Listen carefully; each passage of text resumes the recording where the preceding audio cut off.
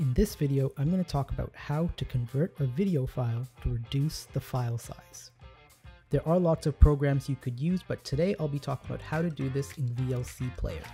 If you don't have VLC Player installed, go ahead and search for it on Google or type in videolan.org.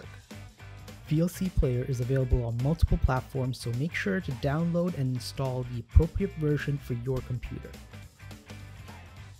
The next step is to determine the total bitrate of your video.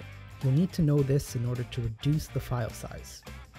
To do this, right-click the video, go to Properties, and then Details.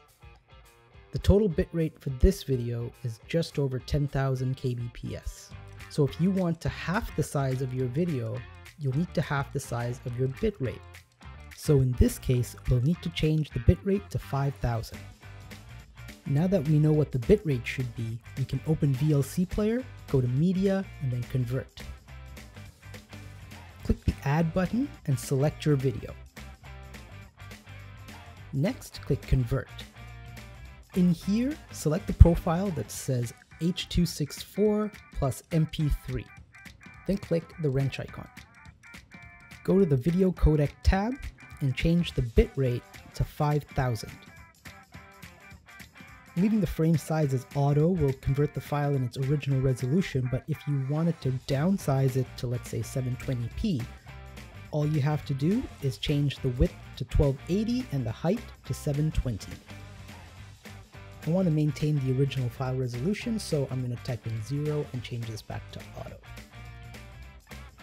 This next part doesn't contribute to the file size, but I like to go into the Audio Codec tab and change the codec to AAC. Click Save. Next, you'll need to select where you'd like to save your file. So click Browse.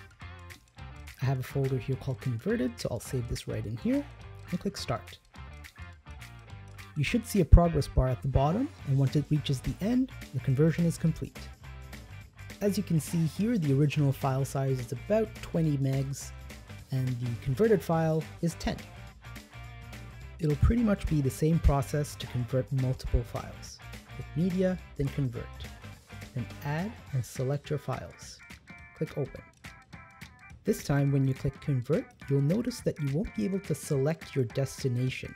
Instead, you can only save the files in the same location as the original file. So to prevent your files from being overwritten, make sure to check this checkbox to add Converted to the file name. Then click Start. Once the conversion is complete, you'll see that the new files are half the size of the original files. I hope you found this video helpful, and I'll see you in the next one.